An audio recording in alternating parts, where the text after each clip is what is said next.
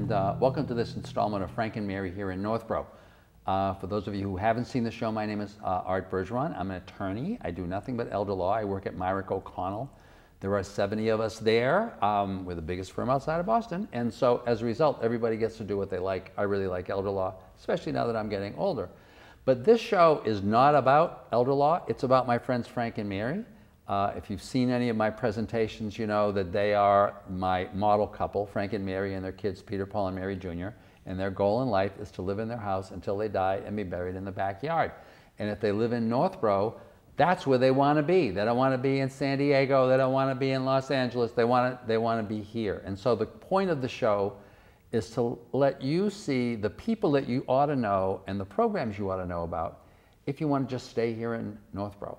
And to do that, I needed a person that knows everybody. And so I convinced my friend Anita Hagspiel to do this show as my co-host with me. And we've been doing it now for a while. And inevitably, she gets these great guests to help you kind of understand people that you ought to know, people that you ought to know. And Anita's got a person, you got to know this person. So Anita, who do you have here today with us? Well, I am very pleased to introduce Agnes Sargarian, who's been a long-time friend member of the Northborough Senior Center, and she's been extremely active for all these years, well over 30, and I think it's just great that she's coming to talk with you about something very special that she's in charge of. So, and so would you rather that I call you Ms. Sargarian or Agnes? You can call me Agnes. I can call you Agnes, because it makes me feel younger if I can call you Ms. Sargarian, but I'll call you Agnes. So Agnes, we were just talking a little bit before, and I was mentioning that I just had our anniversary, and we were just married 42 years, and you said that you've been married now how many years? 69. 69 years. So we're like a kind of a new couple, right? But we share the fact we each have 3 kids, and yours are kind of, you got 1 away and 2 that are kind of around here. But you said you're not native. You will never be a native. So how did you, I'm just as a background, how did you end up coming to Northborough? Well, my husband always worked in the Boston area. So I said to him, you know, we got to get closer because you're always trying to get up too early, catch the train, and get there, and then you get back late. So we came and looked at the houses. We went to Cedar Hill. I didn't like those homes. We went to Pine. I didn't like those homes. So when we went to Northgate, I liked the houses there because the kitchen was a larger size, the master bedroom was a larger size, and also we could expand. It had an expansion attic. Right. So I was pregnant with my 2nd child when we moved there, and that's what we did for the main house. It was my wife was present with the 2nd child. Right? Yeah. So I've been very happy living in Northgate. Yeah. Now, are you still in Northgate? Yes. You must be one of the more senior members of it. I'm an original owner of the house, still in the same house. That's great. That's great. And then your husband eventually retired, right? And your kids have kind of grown up and moved, right? And at some point recently, you got involved with the Senior Center. That was a few years ago. Yes, that was back in 1989. Back in 1989, yeah. I retired in '88. I was worked for a New England Envelope Company. And I decided there were things I wanted to do in my house. So once I got caught up on the renovations, I said, now what'll I do? And I said, well, I think I'll go to the Senior Center and see if they need volunteer help.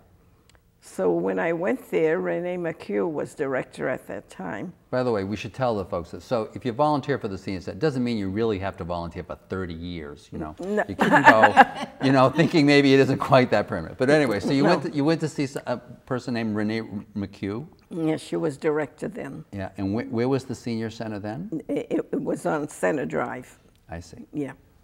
So Renee gave me an envelope full of a lot of material, and she said to me, have you ever worked with children? I said, well, I had 3. And I said, and I was a Sunday school teacher. I said, so I have worked with a lot of children. And so she says, will you take this home and read it and see if you can do this work? So I took it home and I looked through it and I said, oh, I can do this. And what was she wanting you to do? She wanted me to be an intergenerational coordinator and bring the elderly seniors in touch with the elementary school children and the high schools. And this was 30 years ago. That was really ahead of its time. I mean, that's become much more popular now. Yeah. So I did it, and I did it for about 4 years, and then my husband retired and said to me, I know how dedicated you are every time you do anything. He said, so how are we going to be traveling if you're going to be on this job? So I had to write a letter that I was going to resign. Yeah. And Renee tried to get someone else to do it, and they only lasted a week, and their program just went down the drain. Nobody else wanted to carry it on. Right, right. But it was very successful. And I know from your perspective, that must have been a tremendous drop in your income when you stopped doing that program. I bet they were paying you a lot of money to do that. No, it was no. All volunteer. It was volunteer. But don't you find the most important things you do in life are the ones you don't get paid for? Yeah. Because the stuff that you do get paid for, other people can do them. No, I right? enjoyed doing it because it was the high school children. We had 7 of them. And we had nutritionists, we had nurses come in and speak to them.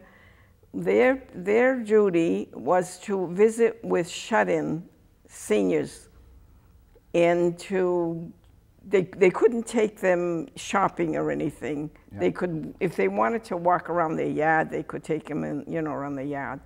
But anyway, what they did is either, talked with them, or if they wanted to play any kind of a game or anything like that. And they were not, they could not, open up any of their mail or anything unless they asked them. Right. But, I mean, it worked for a year, because every year we had different students. And then we had a graduation ceremony also. Oh, that was nice. And when you bring some of the seniors invited to this graduation? So? Yeah, the seniors. I went to Trombetta's. Yeah. I said, I'll get some flowers and I'll make... well, for the men, we made the boutonnieres and corsages for the women. Yeah. So when he asked me what I wanted the flowers for, and I told him, and he said, no charge. That's a wonderful thing you're doing.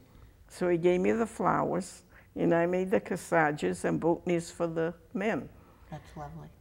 And we had a graduation party. You had graduations. We had a graduation party. So you stepped out of that, and did your husband and you end up doing some traveling? Yeah, we did. That's great. To Florida, to Puerto Rico, to California. Because his family most of his family lives in San Diego. I see, I see. Now at some point though, you kind of got more re-engaged with the senior center? Yes, I volunteer. I also work with Vicki on Mondays. I help with Bistro. But my main job is being a coordinator of low vision support group that I do. Oh, that's wonderful. How does that work? Well, in 1995, when I picked up an Amsler grid, because my eye doctor told me that he saw changes in my eye. An Amsler grid? Amsler grid. It looks like a tic-tac-toe, and it has a little dark circle. Yeah. And he said, now cover one eye and don't look at the lines, just look at the dark circle. And if you see any wavy lines, you call me immediately. Well, it happened in June of '95. I picked the Amsler grid up and looked at it, and I saw the wavy lines. So I called, and he said, get in here right away. So I went, and he didn't tell me I have macular degeneration. He just said, I'm going to send you to see a low vision doctor. So anyway, he gave me the low vision doctor's name, and he said, tell him I recommended you. So I went, and I think I visited with that low vision doctor 3 years before I was told that I was now legally blind. Mm-hmm. So my daughter found out that there was a study group at Mass Eye and Ear in Boston. So she signed me up for that, and I got calls from them. So I was in a study there for 8 years. And they give you either, you don't know what you're on. They gave you some different vitamins or placebos. Or a placebo, yeah. But they never told you what you were on. Right. But whatever they gave me, I had terrible results with it. So things got worse. Oh yeah, no, it's or not my eyes. Or just side effects. Yeah, I had side effects. Side effects, yeah. Side effects from it, and so it was like it was like something was happening to me, and I didn't know what. So, and my husband he's an avid golfer, and he was out golfing, and I said, well, I better lay here and wait for him to come home. So when he came home, I said to him, something's happening to me. I said, I just don't feel right. So he took my pulse. My pulse was off, and he said to me, just lay here. And it happened to be Father's Day when we were supposed to go meet my daughter out in Sturbridge and celebrate Father's Day there. So my husband called my daughter and said, we can't come, Mom's not feeling well. So I just rested, you know, and my husband put pillows under my legs, and it took almost another 7 to 8 hours before I started feeling myself again. So they must have taken you off those pills then. Well, I called and I told them, I said, I don't think I can be in the study. And they said, why? I said, whatever you put me on. I said, I had a bad side effect with it. Well, we still want you to be in the study. So I just stopped taking it. Right. And I continued in the study. And I went the whole 8 years. And then when the study finished, they wrote letters to let us know what we were on. Yeah. And I was on zinc. Zinc. Strong zinc. And it didn't have good effects. It did not have good effects. Yeah.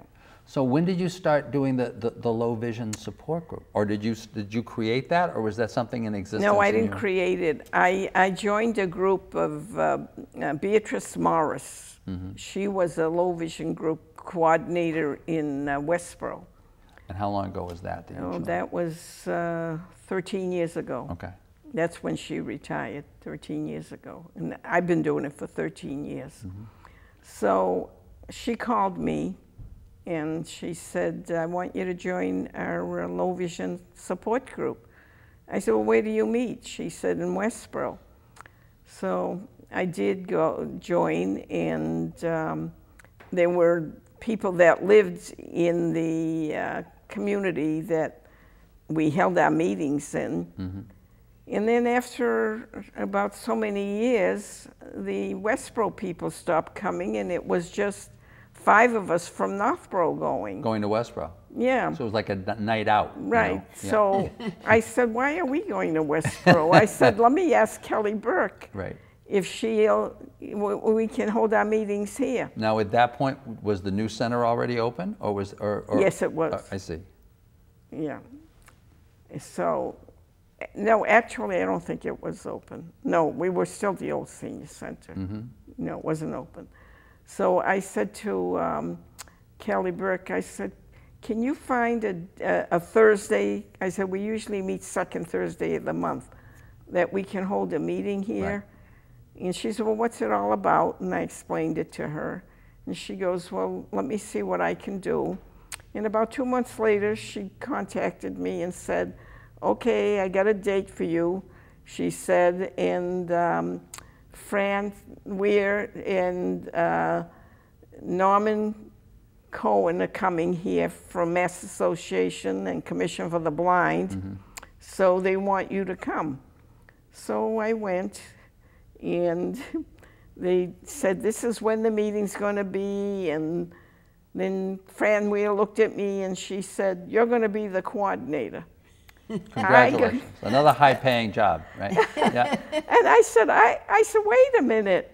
I said, when B. Morris retired at 80 years old, that's how old I am, I said. She retired you're kind of at carrying 80. the torch, you know. So anyway, they said, no, they said, you used to substitute for B. Morris, so you really know what it's all about. We want you to do it, Agnes. So I couldn't say no, so I did it. So I'm still doing it, So 13 years. And what do you do? What is the purpose of the support group? It's anyone who is visually impaired in any way, cataracts, macular degeneration, glaucoma, whatever. They can come to the group. And I find speakers that will help the people with their vision. And sometimes I get excellent doctors who come who are low vision doctors. And then I get people who come and speak to us on nutrition that's good for people with low vision. And I find people that have a lot to do with other aspects, not only with the eyes, but anything that's going to affect them because they can't see. For example? Right. For example, I had a nutritionist come and speak, and I also had someone come and speak about how to become active in their homes without having any trouble. And occupational therapist I've had. So I've had all kind of speakers coming and speak to the people. Recently, I had someone from assisted living. Yeah. I figured that, you know, we're all getting older and we may be at that stage. So that was interesting. So can you just, for example, because once again, one of the reasons for the show is that a lot of the people who watch cable, local cable, are seniors. Right. And some of these folks may be folks who could really benefit from a lot of this stuff, but just wouldn't have thought, you know, that such a wonderful thing existed, that they really had this service. Do you recall, like, for example, can you give any examples of like how the nutrition stuff would be connected to this? Or for any of the folks who are, for instance, the occupational therapists, yes. What kind of things they talk about in terms of adaptations and stuff? Yes, they talk about the proper foods to eat for your eyes. And they are usually dark leafy greens, berries, and nuts. Those are good for your eyes. So they tell us, you know, how much quantity we should be eating daily of these products. And now, did you ever have a chef come in to talk about? The reason why I asked this, I do a show in Nantucket, and we had a chef come in, and he was just talking about, you know, kind of designing meals around things that you really, really need to be eating. You know, a lot of times as a senior. No, I've never had a chef. So that would be interesting. That's another show for you. I could think about that, yeah. Now, what about the occupational therapists? Were they suggesting particular things to do or kinds of things that you can buy to accommodate? Yeah, they tell you what they do to come in to help you in your own home. Yeah. They make sure that you're safe in your own home, you're able to take your own showers, and you know, they see what kind of help you need, and they try to get that help for you. So do they actually go in and look at the way the house is decorated with furniture to maybe suggest that they do. The chairs should be in a certain place rather than where it is? And if you have loose rugs that you may trip over, and they check all the rooms to make sure that you have enough lighting. And I've also had telephone people come and speak because why? Well, because they have phones for visually impaired people. They can actually speak to you, right? Yeah. If someone calls, like, Hagsbill is calling. I have a talking telephone, yes, and great. it repeats the numbers I'm dialing. So if I make a mistake, you know. Oh. Yeah. That's really good. Yeah. And once again, for folks who haven't been kind of conscious of this, they just wouldn't even be aware of any of those options. Yeah, there's a lot of good things that speakers I've had, and lots of times I meet them when I go to the convention that Mr. Eldridge puts on, our state rep. Oh, the senior fair. Yeah, there's all vendors. There's all vendors there, and I walk from one vendor's table to another to see if there's anything interesting that would be helpful to my group. And so then I inquire, do you do speaking engagements? And they say, yeah, we would. She's good. That's great. That's great. Yeah. So, and Agnes, how many people do you have that usually attend to the meeting? Well, I used to have 15 people, but I've lost 5, 3 passed away, and 2 moved, went into assisted living. So now I'm down to 10. So there's room in your group? There's room, always room. You're always recruiting. Anyone's welcome. Any dues, any costs? There's no dues, it's free. And are all of your members right now Northborough residents, or are there some people also? No, we have, I have Westboro. Sometime a woman comes from Clinton. And most of them are from Northborough, but we do have Westboro and Clinton people. And for people's benefit who are thinking about this, is there a regular time that you meet so that they can see if it would work for their schedule, or does that really vary? Well, we meet the second Thursday of each month, and we meet from 1 to 3 at the Northborough Senior Center. I get it. And also, I remind every member about the group. I call them about 4 or 5 days before the meeting to remind them. Just to make sure they're going to be there. To make sure, yeah. And now, do you have that in the bistro or in one of the conference rooms there? No, it's a room that we have. It's in one of the rooms? Yes, yes. Because you said you also work the bistro. Well, I do on Mondays. Do you bus tables? What do you do? Do you cook? What do you? No, I'm not cooking. Although she's a great cook. She's a great cook. I did. We had an international Tuesday night meal, and I did make something that night. But we had to do it in the commercial kitchen. We are not allowed to bring anything from home. Right. Because we have a commercial kitchen now. Right. The old senior center we could, but we can't here. Well, they want to be careful too. I mean, they have to be careful. They don't want anyone, getting sick or anything. Yeah. There was a woman who made all the birthday cakes, and she had to stop making them. So now Hannah Ford's donates cakes for the birthdays. Donates the birthday cakes? Yeah. Once a month, everyone, only Northborough residents, get an invitation from the senior center for a birthday lunch. So yes, I think he knew that, and the Friends pay for that. Yes, they do. The Friends. It's a wonderful thing the Friends do. Yes. Well, Agnes, it's a wonderful thing that you do, right? I mean, the fact that you're doing this program, and once again, for people who are getting older, certainly, your chances of having eye problems keep getting greater when you're older. As I always talk about, folks who were originally involved in the Americans with Disabilities Act, and you always thought, oh, that's just kind of them, these kind of random people who've got a lot of problems. Yeah. And it's only now that you realize, no, that's me, in 10 or 20 or 30 years, right? So to have that available for people, of course, it's like what so many things that Kelly Burke does there, right?